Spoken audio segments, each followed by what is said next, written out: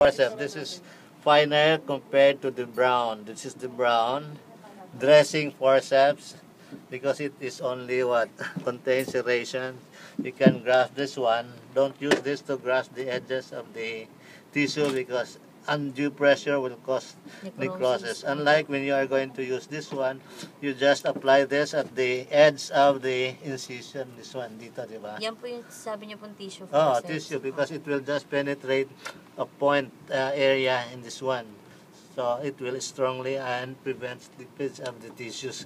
Compared to this one, it will easily slide, di ba? So that the tendency would be to apply more pressure.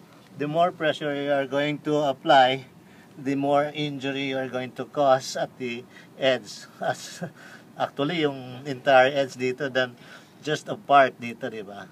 Ito lang. Kasi kung tissue forceps, just the tip. Not this one. Not apply this one. Dito So, lang. bakit hindi na lang po ito? Eh, mas fine naman yung... That's why for minor surgery it is used this one, but this is not readily available. What would be available would be the larger one kasi ito parang special type. Then this one is Cocker because it is similar to this grasping forceps. It contains the teeth that can interdigitate between the two, and you have one. So when you are going to clamp again and apply traction, this is quite strong than compared to the Kelly. This is Kelly, the same. You have to grasp dito a lot of tissues. Unlike this one, you can also remove particles of bone using this one kasi this is very strong. At saka pag stone, it will grasp effectively. So ito yung when you are going to close, when you are going to grasp, i-close mo palagi. When you are going to open, iganon mo lang. Use this one. Just depress. Kasi yung iba ginaganon. I-depress mo lang. Amazing. Yeah. This is towel Alice.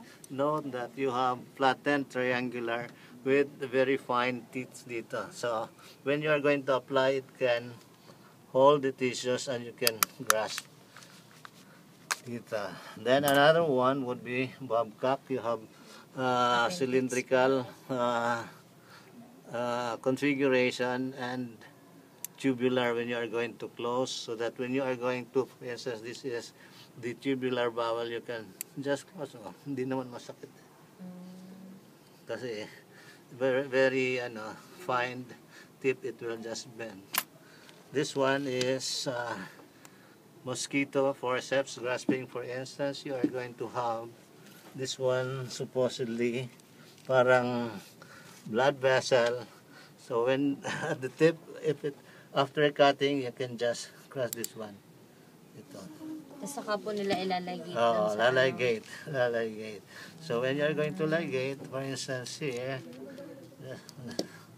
ganon mo lang kagad. Like for instance, you're going to hold this one. Then ligate.